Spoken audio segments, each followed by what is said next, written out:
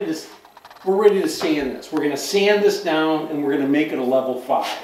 So the first thing I want to do is put my mask on. So let's put the mask on. I want to dust off the angles first. I'll dust down the angles. And I'll hit any bad spots, you know, that are tight. I just had to touch that up.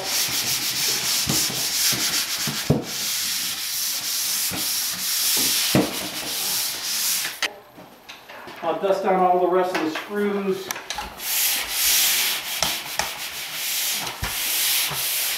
I'm just dusting everything down lightly.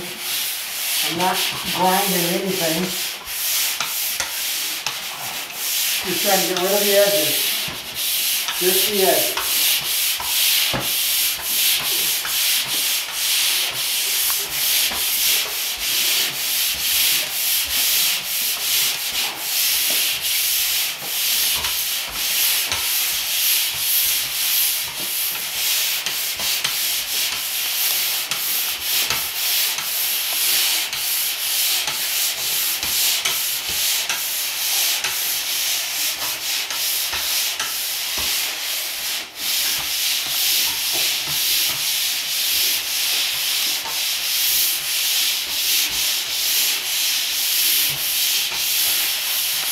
I want to make sure I hit every aspect of that.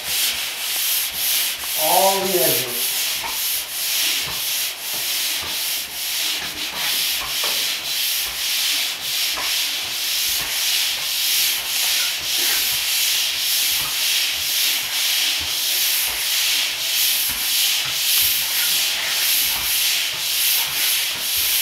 All right. That should be it. Except for the blown screws.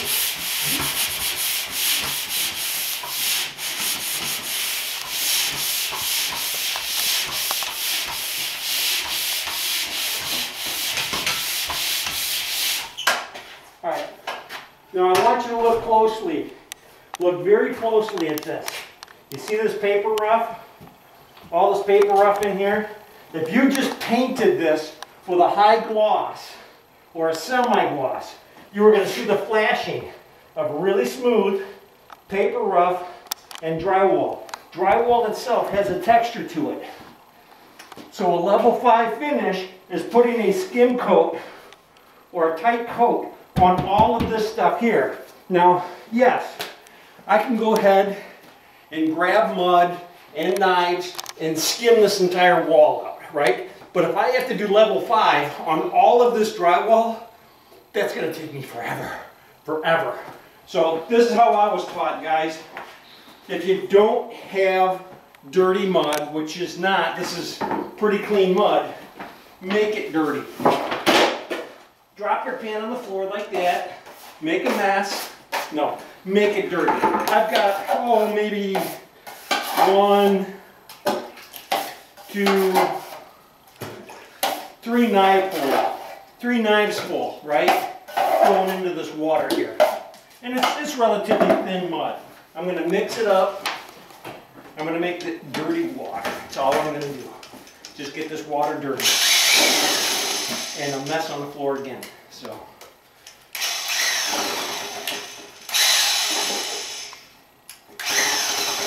you want to come take a look at this mud, or this water, I mean. This is just water. It was nice and clean. Now it's not. It's a little dirty. And then I take a paint roller. And if you look very closely, I put a piece of wire on here so this doesn't spin. You can't spin this. That's all I did. And now I'm just going to wet it. There's no mud on here. It's just dirty water. And I'm going to mop the walls down between. I don't have to go over the mud, you know, the nails of the screws, but I do have to hit all of the drywall that's dry. I do have to get in between all of this stuff, because if I don't get in between all of this stuff, it's going to show. So I have to make sure that I have everything wet and everything done in between here. And what I'm doing is I'm putting a thin film of drywall mud right on top of that drywall. That's what I'm doing. And it's going to give it the same texture from wall to wall, floor to ceiling. And that's all I'm trying to do, is just put a nice thin layer of this water, which is dirty water now, on top of all of that.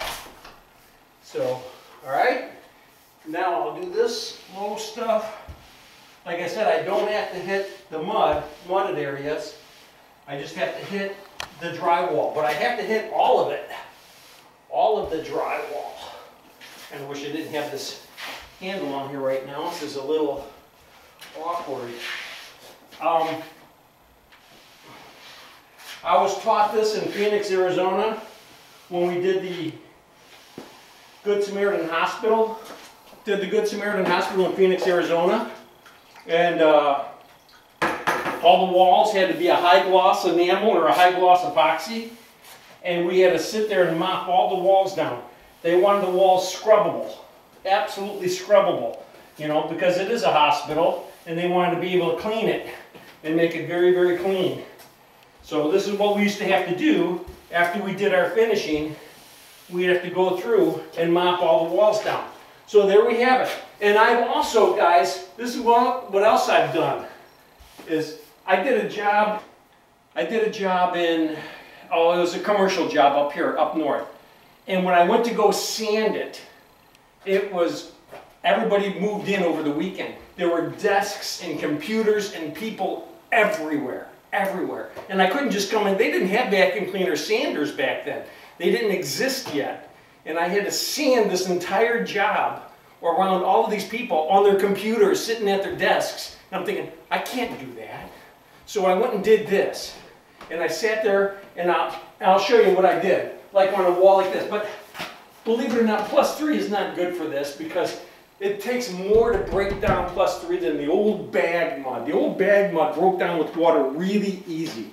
+3 does not. So, but what I did is I came in and I basically sanded all of my edges with this, is what I did. And I just used this as a sand pole. The painter said, that's not going to work, that's not going to work, until he painted it. And then everybody was like, oh, look at this. I mean, they didn't even have to back roll. It was just so nice, so nice. I'm going to throw a couple of fans on this. I'm going to let it dry, and then I'm going to give you a very good close-up of what this looks like. All right? So, you guys, see you in a minute. All right, I got to apologize, guys, because my camera is not a very great camera. I'm not as rich as these other two YouTubers who have 100,000 subscribers. So subscribe so I can get a new camera, guys, or be a Patreon member. I need a new camera. But you can't see it. I was just trying to look at it through there, through the camera, but I can sure feel it. I can sure feel the mud on this. And over here, if you look at this closely, I know you can see that. This has got to show up, this paper rough, right here. It does. So if this paper rough is showing up, I do not have that anywhere on this wall. This entire wall is got a film of mud over the entire surface of this wall now. And you can come in here, and I can just come in here with a sprayer, and I can spray this baby out. I can just spray this entire wall out and walk away. There might be some flashing and coloring. I would still probably try to back roll it, but everything else is ready to sand. I'm sorry, it's all sanded. It's all detailed. This is all ready to paint. This is all ready to paint. I can, standing back here, it doesn't show up on the camera, but I can see the difference where I kind of sanded this wall with the roller, and you can definitely see that there is mud here, a thin layer of mud here, and nothing here. So it does work. Like I said, I did the Good Samaritan Hospital. So let me give you a run through real quick. We took the big blades out of here. Right behind you. Oh, right behind me. So let me give you a run through real quick. I pre-filled it, and then I taped it, and then I ran my 10 box, and I feathered it out, and I coated it in, and got my first coat on it. Then I ran my 12 box, and I let that dry. Then I went through and made sure that the wall was nice and flat. Nice and flat with my big knives. I checked it up and down, sideways, and vertical. I mean, I just checked, made sure it was flat. And I added a whole bunch of mud, or I added some mud where it needed to be added to make this wall flat. Then I sanded it down, detailed it, and mopped it with my roller. Mopped it with my roller with dirty water. Okay, and it's ready for semi-gloss. It's ready for high gloss. It's ready for whatever you want to put on here, guys. Whatever you want to put on here, put it on here. You guys have a great day. Hey, if you really like the videos, subscribe. And if you really, really like the videos, please just share them with somebody else. All right, you guys have a great day.